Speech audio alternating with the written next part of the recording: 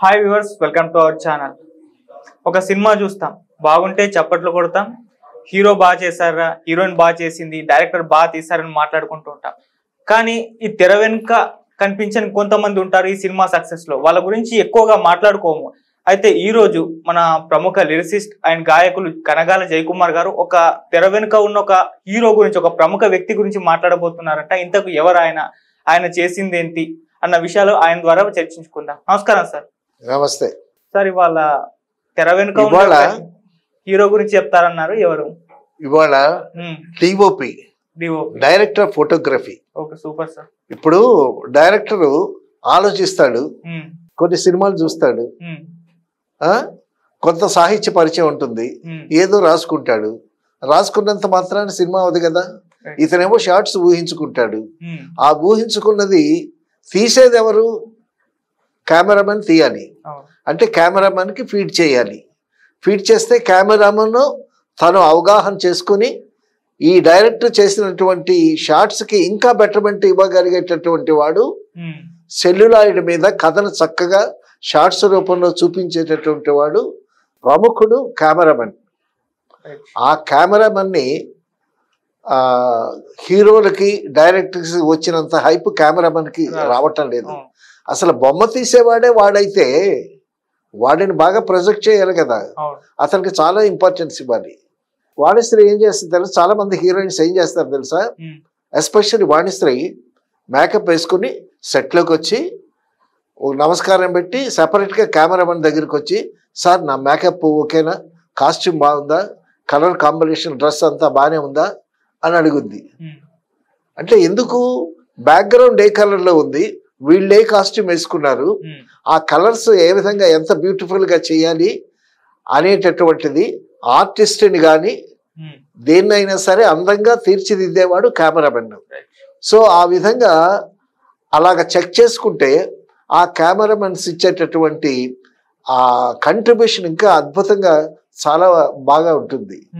మనం ఇప్పుడు చెప్పుకోవాల్సిన కెమెరామెన్ అంటే ఆది కెమెరామెన్ చెప్పుకోవాలి. ఆది గురువు అంటామే Marcus Bartley. Marcus Bartley is an ఆంగ్లోడియన్, very handsome tall man. చాలా అసలు మనిషి చూడంగానే చాలా అట్రాక్టివ్గా ఉంటాడు. హీ స్పీక్స్ ఇంగ్లీష్, తెలుగు చాలా తక్కువ వచ్చు ఆయనకి. ఆయన సినిమా గురించి చెప్పుకోవాలంటే మాయాబజార్ అద్భుతమైన ఫోటోగ్రఫీ. వాళ్ళ సినిమాలన్నీ మార్కస్ బార్ట్లే గారే చేశారు. ఆయన ఎంత ప్రతిభావంతుడు అంటే కెమెరా కానీ చెడిపోతే బాగు చేసేది ఆయన ఒక్కడే. బాంబే నుంచి కూడా కెమెరాస్ ఆయన దగ్గరికి వచ్చేవి, చెన్నై వచ్చేవి ఏమన్నా కెమెరా రిపేర్స్ వస్తే. సో కెమెరా గురించి కూలంకషంగా తెలిసినటువంటి గొప్ప కెమెరామెన్ మార్కస్ బార్ట్లే. మార్కస్ బార్ట్లేని ఒక విధంగా మాయా బార్ట్లే అనొచ్చు. మార్కస్ బార్ట్లే, మాయా బార్ట్లే. ఎందుకంటే మాయాబజార్ని అత్యద్భుతంగా తీసినటువంటి కెమెరామెన్. మాయాబజార్లో అద్భుతమైనటువంటి క్యారెక్టరు ఎస్వి రంగారావు గారు పోషించినటువంటి ఘటోద్గజుల పాత్ర. ఆ ఘటోద్గజుల పాత్రని ఎంత గొప్పగా డిపిక్ట్ చేశాడు ఆయన, ఎంత బాగా తీశాడు. వివాహ భోజనంబు వింతైన వంటకంబు వియాల వారి విందు అహహ నాకే ముందు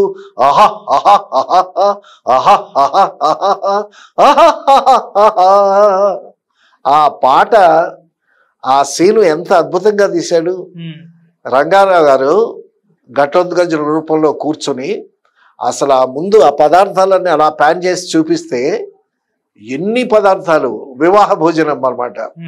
ఆ పదార్థాలన్నీ తినటానికి గద అక్కడ పెట్టి ఈయన విశ్వరూపం పెద్ద రూపానికి వస్తాడు. పెద్ద రూపానికి వచ్చిన తర్వాత అన్నీ తినేస్తాడు. తినేసిన తర్వాత లడ్డూలు మిగిలితే ఒక్కసారి నోరు తెరిస్తే ఈ ప్లేట్లో ఉన్న లడ్డూలని లటా లటా లటా లటా లటా లోపలికి వెళ్ళిపోతాయి. అప్పుడు గ్రాఫిక్స్ లేవు. అటువంటి టైంలోనే అద్భుతమైన ట్రిక్ ఫోటోగ్రఫీ చేశాడు బార్ట్లే గారు. అంతా అయిపోయిన తర్వాత ఆ పదార్థాలన్నీ తినేసిన తర్వాత ఒక్కసారి ఇట్ట మేసం ఇలాగ మూతి తుడుచుకొని గద కోసం చూస్తాడు. గద కోసం చూస్తే ఆ గద ఎట్టాక చిన్న స్పూన్ లాగా ఉంటుంది. ఎంత అద్భుతంగా తీశాడు ఆయన. ఆ గదని ఈయన బాడీ పెంచుకున్నాడు కదా, అప్పుడు గద తీసుకొని దాన్ని తీస్తే అదొక స్పూన్ లా ఉంటుంది. మళ్ళా తన రూపాన్ని తగ్గించుకొని అప్పుడు గద తీసుకుంటాడు. ఆ టిక్ ఫోటోగ్రఫీ చాలా అద్భుతమైనటువంటి ట్రిక్ ఫోటోగ్రఫీ. తర్వాత ఆ పాత్రలు కూడా స్టాప్ బ్లాక్ లో చెప్పుల షాప్ ఒకటి వస్తుంది. స్టాప్ బ్లాక్ లో టక్క టక్క టక్క టక్క టక్కమని చెప్పులు వస్తూ ఉంటాయి స్టాప్ బ్లాక్ లో. అదొక ట్రిక్. అసలు కెమెరా ఎంత ఉండేది అప్పుడు, ఎంత ఉండేది కెమెరా, మిషల్ కెమెరా. ఆ కెమెరా మొయ్యటానికే 2 మనుషులు వచ్చేవాళ్ళు. ఆ కెమెరాతో టిక్ ఫోటోగ్రఫీ ఎంత అద్భుతంగా చేశాడు మార్కస్ బార్ట్లీ, మాయా బార్ట్లీ. తర్వాత అందులో పాత్రలన్నీ వరుసగా వస్తూ ఉంటాయి. ఒక చిన్న పాత్ర వచ్చి ఆ పాత్రల మధ్య దూరిపోతూ ఉంటుంది. దూరిపోతా చోటు లేకపోయేసరికి ఆ చివరికి వచ్చి చేరుతుంది. అసలు ఎంత అద్భుతంగా తీసాడు ఆ షాట్స్. తర్వాత ఈ అల్లు రామలింగాను వంగర వెంకట సుబ్బయ్య అనుకుంటా ఆ చేపల మీద కూర్చుంటారు. బాగా భోంచేసి తాంబూలం వేసుకోవటానికి వీళ్ళు చేపలు ఇట్లా పరిచి కూర్చునేసరికి చేపలు చుట్టుకుంటాయి. చేపలు తీసేసి మళ్ళా కూర్చునేసరికి తాంబూలం ప్లేట్లో ఒకటి ఉంటుంది. ఆ తాంబూలం ప్లేట్ ఇట్లా ముందుకు వచ్చేస్తూ ఉంటుంది. మళ్ళా చేపలు చుట్టేసరికి మళ్ళా కూర్చునేసరికి మళ్ళీ తాంబూలం ప్లేట్ ఏమో దూరం వెళ్ళిపోతుంది. అక్కడ ఫోటోగ్రఫీ అసలు ఓన్లీ రీరికార్డింగ్, డైలాగులు ఉండవు, కడుపులు చెక్కలే ఇట్లా నవ్వుతారు ఆబాల గోపాలు. తర్వాత లాహిరి లాహిరి లాహిరిలో ఓహో జగమే ఊగెనుగా తూగెనుగా సాగెనుగా అనే పాట వెన్నెల్లో తీశాడండి. అది అవుట్డోర్లో తీశాడు, ఇండోర్లో మ్యాచ్ చేశాడు. వెన్నెల తీయాలి అని అంటే మార్కస్ బార్ట్లీ తీయాలి. ఇప్పటికీ కూడా ఆ లాహిరి లాహిరి అనేటటువంటి ఆ దృశ్యం కానీ, ఆ వెన్నెల కానీ, ఆ పాటను కానీ ఇప్పటి డైరెక్టర్స్ కూడా మర్చిపోలేదు. అంత అద్భుతంగా తీసాడు. తర్వాత క్లోజప్స్ ఎంత అద్భుతంగా తీస్తాడంటే ఆయన. అప్పుడు ఫిల్మ్ కదా, ల్యాబ్లో అప్పుడు బ్లాక్ అండ్ వైట్, తర్వాత కలర్లో చేశారు మాయాబజార్. వేరే విషయం, బ్లాక్ అండ్ వైట్లో ల్యాబ్లో టెస్ట్కి సావిత్రి గారి క్లోజప్ ఉండేది. సావిత్రి గారి క్లోజప్ చూసి ఆ ల్యాబ్లో ఆ లైట్ అండ్ షేడ్స్లో ప్రకారం ల్యాబ్లో ప్రింట్ చేసేవాళ్ళు అనమాట. అంటే సావిత్రి క్లోజప్ని అంత అద్భుతంగా తీశాడు మార్కస్ బార్ట్లీ గారు. సో కెమెరామెన్స్లో నెంబర్ 1, అప్పటికి ఇప్పటికీ నెంబర్ 1 ఆది గురువు కెమెరామెన్ మార్కస్ బార్ట్లీ గారే. ఆయన తీసిన క్లోజప్లు సావిత్రి అయినా సరే, రంగారావు గారు అయినా సరే, ఎన్టీ రామారావు గారు అయినా సరే క్లోజప్లు లడ్డూల్లాగా ఉంటాయి. ఎన్టీ రామారావు గారి క్లోజప్ తీస్తాడు అందులో. అసలు ఎన్టీ రామారావు గారిని చూపించడమే శ్రీకృష్ణుల వేషం రామారావు గారు అందులో ఆ రామారావు గారిని చూపించినటువంటి విధానం ఎంత గొప్పగా ఉందంటే, ఆ రామారావు గారు దేవుడై ప్రతి ఇంటిలో పూజ గదిలో దేవుడిగా పూజించబడ్డాడు.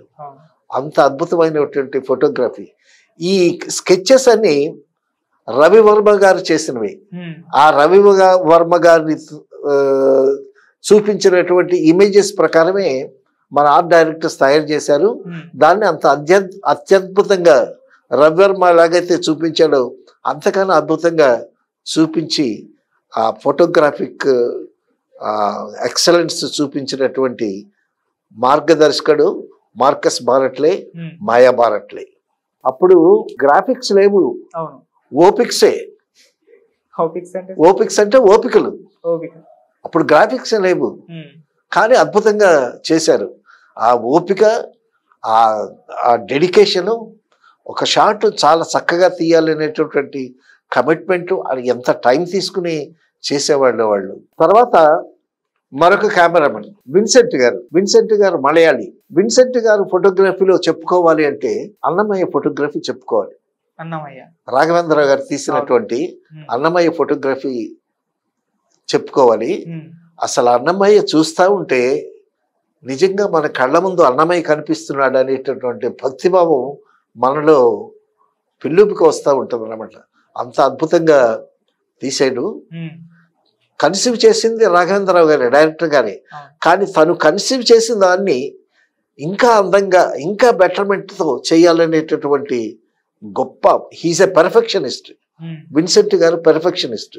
ఆయన మీద ఒక జోక్ ఉంది. ఆయన కెమెరాలో చూస్తూ ఆ టేబుల్ మీద ఉన్న ఫ్లవర్ వేజ్ కొంచెం జరపండి అని అంటాడు. అప్పుడు కెమెరా అసిస్టెంట్ అంటాడు, లేకపోతే అసిస్టెంట్ డైరెక్టర్ అంటాడు. ఆ ఫ్లవర్ వేజ్ కొంచెం రైట్కి అని అంటాడు, కొంచెం రైట్కి జరుపుతాడు. ఆహా అంతొద్దు కొంచెం అంటాడు, మళ్ళీ లెఫ్ట్కి జరుపుతాడు. లెఫ్ట్కి జరిపిన తర్వాత ఇంకొంచెం లెఫ్ట్కి జరుపు అని అంటాడు, మళ్ళీ లెఫ్ట్కి జరుపుతాడు. ఆహా అలా వద్దు అంటే పెర్ఫెక్షన్ కోసం అన్నమాట. ఆఖరికి ఫ్లవర్ వేజ్ టేబుల్ మీద ఎక్కడుందో అక్కడే పెడితే ఓకే ఓకే అంటాడంట. అంటే ఒక ఇంచు బై ఇంచు కూడా క్యాలిక్యులేట్ చేసి అంత పర్ఫెక్షన్ కోసం చాలా స్ట్రైవ్ అవుతాడు విన్సెంట్ గారు. డిఓపి అనేది అంటే డైరెక్టర్ చెప్పినట్టు ఫ్రేమ్లు పెడతారా, లేకుంటే డైరెక్టర్ చెప్పిన సీన్ కి ఈ ఫ్రేమ్ లో అయితే బాగుంటుందని చెప్తారా? అప్పుడు ఎలా ఉండేదంటే డైరెక్టర్ వచ్చి కెమెరామెన్ కి సీన్ ఎక్స్ప్లెయిన్ చేసేవాడు. సీన్ ఎక్స్ప్లెయిన్ చేసి వాళ్ళిద్దరు కూర్చుని ఇట్లా చేద్దామండి ఇట్లా చేద్దామండి అని అనుకునేవాళ్ళు. అనుకుని డైరెక్టర్ చెప్పింది ఆయన వినేవాడు. విన్న తర్వాత దానికి బెటర్మెంట్ ఏదన్నా ఉంటే చెప్పేవాడు ఆయన. సో మంచి కెమెరామెన్ చెప్పేటటువంటి బెటర్మెంట్ ఏదన్నా అయితే డెఫినెట్గా డైరెక్టర్ తీసుకునేవాడు. So director and cameraman parallel గా వెళితేనే ఆ సీన్ చాలా అద్భుతంగా పండుతుంది. అసలు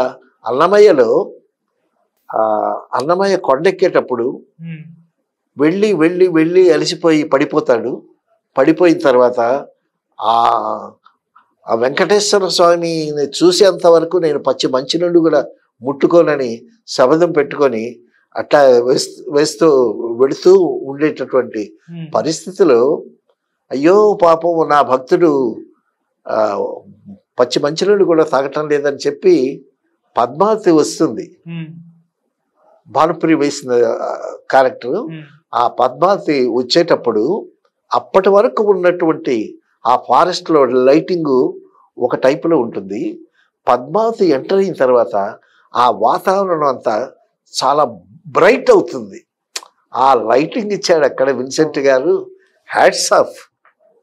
అసలు ఒక్కసారి పద్మావతి వచ్చి ఆ అన్నమయ్యకి ఎటువంటి భక్తిభావం కలుగుతుందో చూసే మన ప్రేక్షకులు కూడా అంత గొప్పగా భక్తిభావం హృదయంలోంచి ఉప్పొంగుతుంది అనమాట.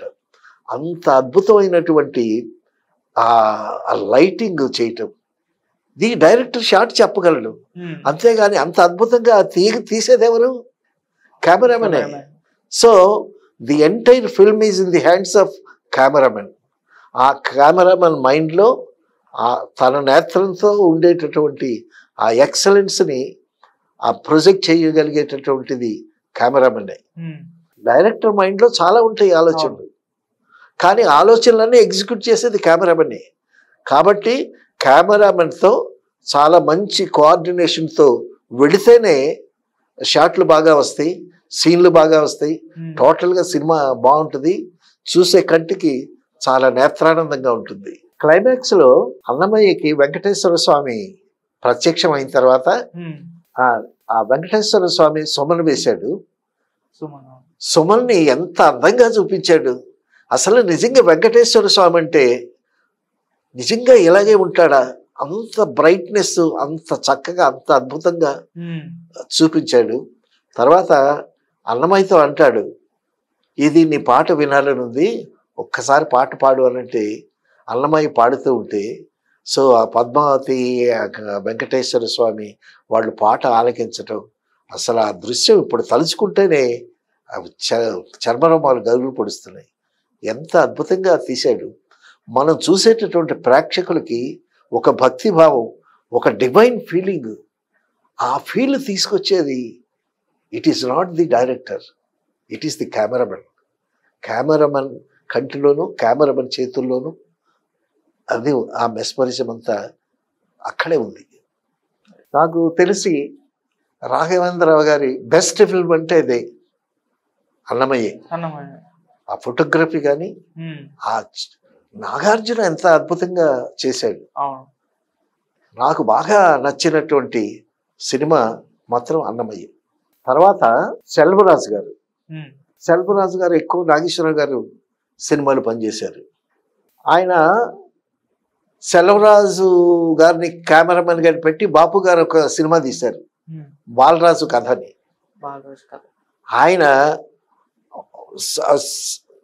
ఆయన షూట్ చేసినటువంటి రష్ చూసి బాలరాజు కథ కాదు ఇది, సెల్వరాజు కథ అన్నాడు ఆయన. బాపు గారు ఎంత గొప్ప కాంప్లిమెంట్. ఆయన నాగేశ్వరరావు గారితో ఇద్దరు మిత్రులు అనేటటువంటి సినిమా చేశాడు. అప్పుడు ఇద్దరు మిత్రులు 2 డ్యూయల్, నాగేశ్వరరావు గారు 2 క్యారెక్టర్స్. ఆ ఇద్దరు వచ్చి సెకండ్ తీసుకుంటారు. సెకండ్ తీసుకునేటప్పుడు అసలు ఒక్కడే డ్యూయల్ రోలు. ఆ సెకండ్ తీసుకునేటటువంటి సీన్ తీశాడు. అది ఆడియన్స్లో చూస్తే అబ్బో కేక్ అన్నమాట, అంత అద్భుతంగా తీశాడు. ఆ సెకండ్ తీసుకునేటప్పుడు అంటే మాస్క్ చేస్తారు, ఇంతవరకు మాస్క్ చేస్తే ఈ చెయ్యి వేరే వాళ్ళు ఉంటుంది, ఈ చేతి ముక్క, ఆ చేతి ముక్క ఎవరిదంటే కె విశ్వనాథ్ గారిది. అంటే ఆదర్శ సుబ్బారావు గారి దగ్గర అసిస్టెంట్గా పనిచేస్తున్నాడు కదా, అప్పుడు ఆ నాగేశ్వరరావు గారి చేతికి ఇక్కడి నుంచి కె విశ్వనాథ్ గారి చేయిని మ్యాచ్ చేసి చూపించాడు. అసలు అతకే కనిపించదు, అంత అద్భుతంగా చేశాడు. తర్వాత రామారావు గారితో కంపేర్ చేస్తే నాగేశ్వరరావు అంత అందగాడు కాదు కదా, ఆయనే ఒప్పుకున్నాడు. అయితే నాగేశ్వరరావు గారు క్లోజప్ తీసేటప్పుడు నాగేశ్వరరావు గారికి కాస్త లోతు కళ్ళు, కెమెరా క్లోజప్ పెట్టి లైటింగ్ అంతా చేసి షాట్ తీసే ముందు ఈ కళ్ళకి చిన్న డింకి అని ఒక లైట్ వేస్తాడు, డింకి. సో ఈ లోతు కళ్ళు ఆ కళ్ళ వరకే ఉంటుంది ఆ లైట్, చిన్న లైట్ ఉంటుంది. ఆ కళ్ళ మీద వేసి కరెక్ట్గా కళ్ళ మీద పడేటట్టు అరేంజ్ చేసి లైట్ క్లోజప్ తీస్తాడు. ఎంత అందంగా ఉంటాడో నాగేశ్వరరావు గారు. సో అటువంటి నాగేశ్వరరావు గారు కూడా అందంగా కూడా రామారావు గారితో పోటీ పడే అంతగా ఆయన పర్సనాలిటీని బూస్టప్ చేసి సెల్వరాజు గారు, నాగేశ్వరరావు గారు షాట్స్ తీశాడు.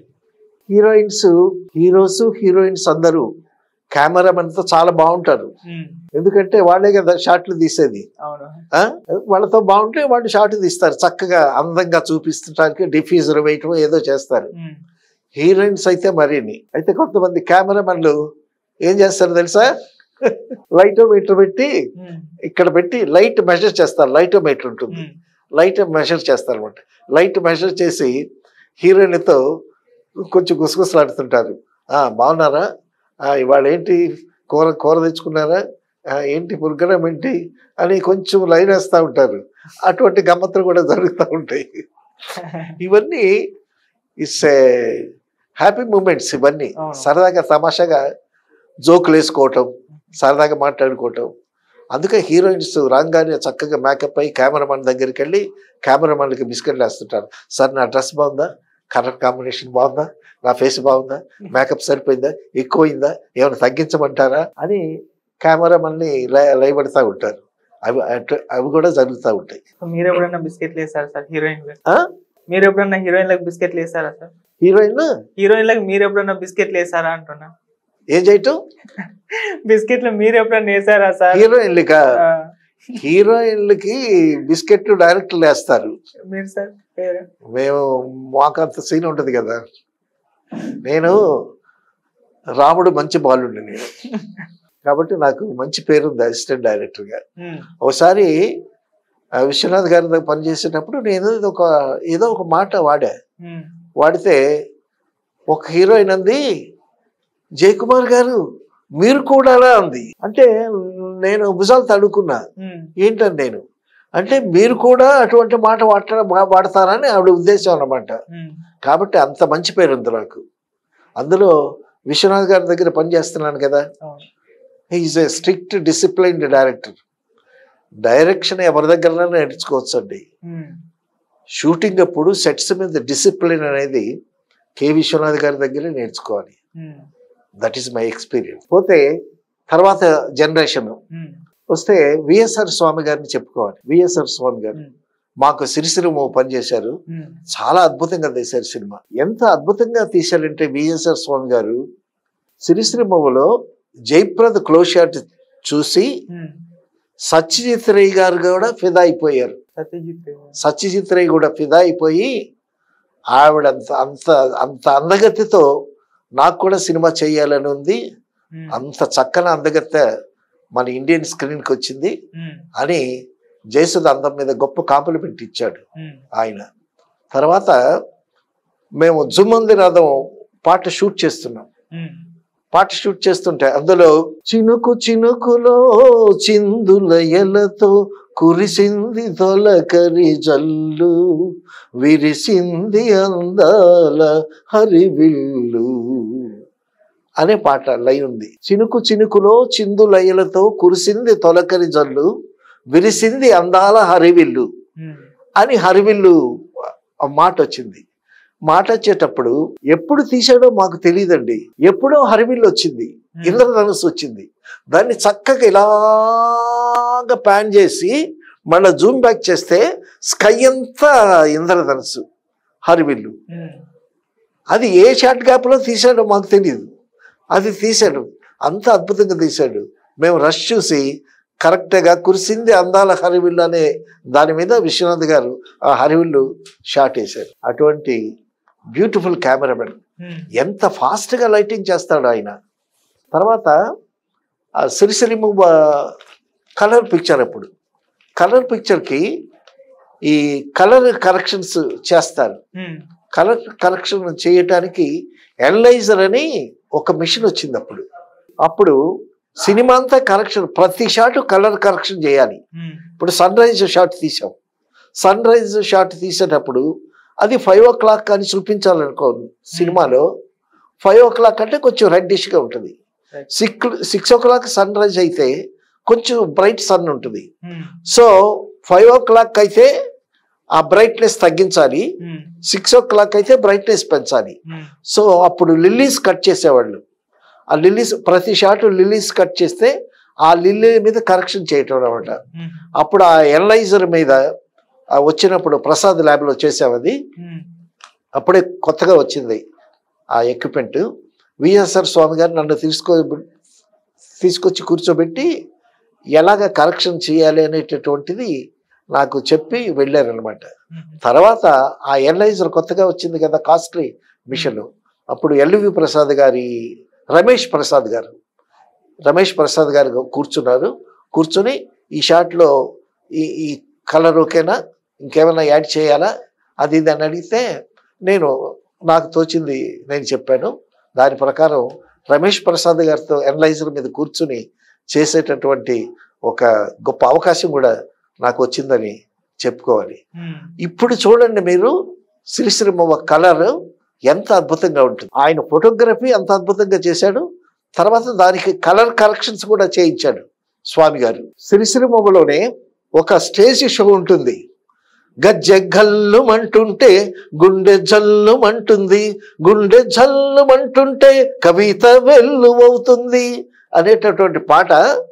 దానికి డప్పు వాయిస్తూ చంద్రబాబు పాట పాడుతుంటే జయప్రద డాన్స్ చేస్తుంది. అందులో చూడాలంటే ఫోటోగ్రఫీ, కలర్ కాంబినేషన్స్, ఆ జయప్రద అందము. చంద్రమోహన్ కూడా చాలా బ్రైట్గా ఉంటాడు. ఆ సాంగ్లో వాళ్ళే ఇతను డాన్స్ చేయటం, ఈయన పాడుతూ ఉంటే జయప్రద డాన్స్ చేయటం, చాలా అద్భుతమైన కలర్ కాంబినేషన్స్. విఎస్ఎల్ స్వామి ఫోటోగ్రఫీకి అది ఒక పరాకాష్ట అని చెప్పుకోవచ్చు. పోతే ఇప్పుడున్న జనరేషన్స్కి వచ్చేసరికి ఒక మంచి కెమెరామెన్గా చోటక నాయుడు ఒకరిని చెప్పుకోవచ్చు. చోటక నాయుడు అతను ఎందుకు మంచి కెమెరామెన్ అని చెప్తున్నానంటే, అతను అవుట్డోర్ యూనిట్లో చేసి పైకి వచ్చినవాడు. అవుట్డోర్ యూనిట్ అంటే ఏ కెమెరామెన్ బుక్ చేసినా వాళ్ళకి వెళ్ళాలి. సో ఆ విధంగా చాలామంది కెమెరామెన్ల దగ్గర పనిచేశాడు చోటక నాయుడు. సో ఏ కెమెరామెన్ లైటింగ్ ఎలా ఉంటుంది, ఏ కెమెరామెన్ షార్ట్స్ ఎట్లా తీస్తాడు అని చాలామంది కెమెరామెన్ల దగ్గర, మంచి మంచి కెమెరామెన్ల దగ్గర పనిచేశాడు. మంచి లైటింగ్ ఎట్లాగా, మంచి షార్ట్స్ తీయటం ఎట్లాగా నేర్చుకున్నాడు. అలాగే కొంతమంది చిన్న చిన్న కెమెరామెన్లు బ్యాడ్ కెమెరామెన్స్ దగ్గర కూడా నేర్చుకున్నాడు. సో మంచి బాగా షాట్ ఎలాగ తీయాలి, షాట్ ఎలాగ చెడిపోతుంది అనేటటువంటి విషయాలు కూడా నేర్చుకున్నాడు. తర్వాత అంత అనుభవంతో తర్వాత కెమెరామెన్ అయిన తర్వాత చాలా అద్భుతమైనటువంటి సినిమాలు చేశాడు. నాకు ఒక మంచి మిత్రుడు అతను. తర్వాత మాతో పాటు గుణశేఖర్ కూడా ఉండేవాడు. సో మేము ముగ్గురం కలిసి ఆ గుణశేఖర్ రూమ్లో డిస్కస్ చేసుకుంటూ ఫోటోగ్రఫీ గురించి డైరెక్షన్ గురించి డిస్కస్ చేసుకుంటూ చాలా బాగా ఎంజాయ్ చేసేవాళ్ళం. తర్వాత గుణశేఖర్ డైరెక్టర్ అయిన తర్వాత చోటకే నాయుడిని చిరంజీవి గారి సినిమాకి కెమెరామెన్గా పెట్టుకున్నాడు. అదేంటంటే చూడాలని ఉంది అనే సినిమా. చూడాలని ఉంది ఆ సినిమాకి కెమెరామెన్గా పెట్టుకున్నాడు. పెట్టుకున్న తర్వాత అప్పటికే మంచి కెమెరామెన్ అయిపోయాడు చోటకే నాయుడు. ఈయన కూడా ఎదుగుతున్నాడు, గుణశేఖర్ కూడా ఎదుగుతున్నాడు. ఫస్ట్ షాట్ గుణశేఖర్ చెప్పాడు. గుణశేఖర్ చెబితే చోటకే నాయుడు షాట్ ఎక్కడ అరేంజ్ చేశాడు, కెమెరా ప్లేస్మెంట్ కూడా గుణశేఖర్ చెప్పాడు. కెమెరా ఇక్కడ పెట్టు, అక్కడ సౌందర్య ఎట్టు వస్తుంది, చిరంజీవి గారు ఇటు వస్తారు, అది ఇదని చెప్పాడు. చెప్తే చోటకే నాయుడు ఏం చేశాడు, చోటకే నాయుడు కొంచెం చురుకు పాలు ఎక్కువ. చోటకే నాయుడు ఏం చేశాడు, ఇతను చెప్పిన చోట కాకుండా కెమెరా ముందు పెట్టాడు. గుణశేఖర్ పెట్టిన ప్లేస్మెంట్లో కెమెరా పెట్టకుండా కెమెరాకి ముందు పెట్టాడు. మరి డైరెక్టర్ ఇప్పుడు ఏంటి, డైరెక్టర్ ఎక్కడ కెమెరా పెట్టమంటే అక్కడ కెమెరా పెట్టాలి, అలాగే షాట్లు తీయాలి.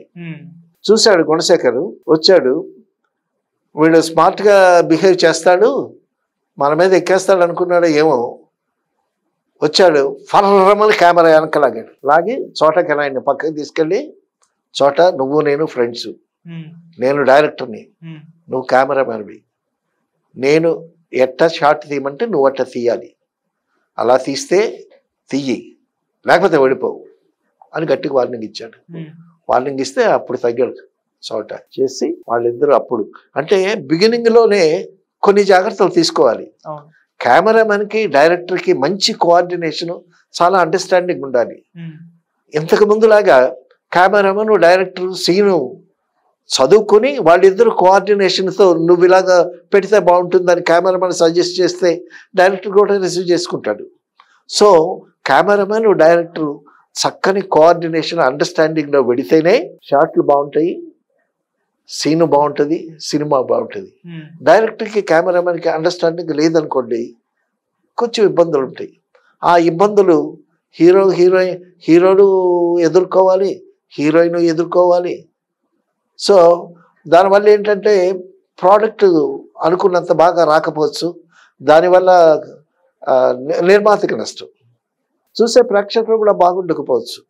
సో కెమెరామెన్కి ఫిలిం మేకింగ్లో అంత ఇంపార్టెన్స్ ఉంది. సో డైరెక్టర్ అనేవాడు అంత ఇంపార్టెన్స్ ఇచ్చి కెమెరామెన్కి అంత గౌరవం ఇచ్చి అతన్ని తన ట్రాక్లోకి లాక్కొని అతనితో కలిసి ప్రయాణం చేస్తేనే సినిమా అనేది చాలా అద్భుతంగా వస్తుంది. చాలా ఇప్పుడు జరుగుతున్నది ఏంటంటే కెమెరామెన్ని ఇగ్నోర్ చేస్తున్నారు. అలా కాకుండా కెమెరామెన్ని డైరెక్టర్ అనేవాడు తన ట్రాక్లోకి తెచ్చుకుని ఒక మంచి అండర్స్టాండింగ్తో వెళితే తీసేటటువంటి షాట్లు అద్భుతంగా వస్తాయి, సీన్లు బాగుంటాయి, సినిమా బాగుంటుంది, ప్రొడ్యూసర్ బాగుంటాడు. ప్రొడ్యూసర్ బాగుంటే 24 క్రాఫ్ట్స్లో ఉండేటటువంటి అందరూ బాగుంటారు. అది ఈరోజు topic. Thank you so much sir. అంటే ఒక సినిమా మేకింగ్లో డిఓపి ఇంపార్టెన్స్ ఎలా ఉంటుంది అన్న వివరాన్ని చాలా ఎక్స్ప్లెయిన్ చేశారు చాలా చక్కగా. Thank you so much sir. Thank you.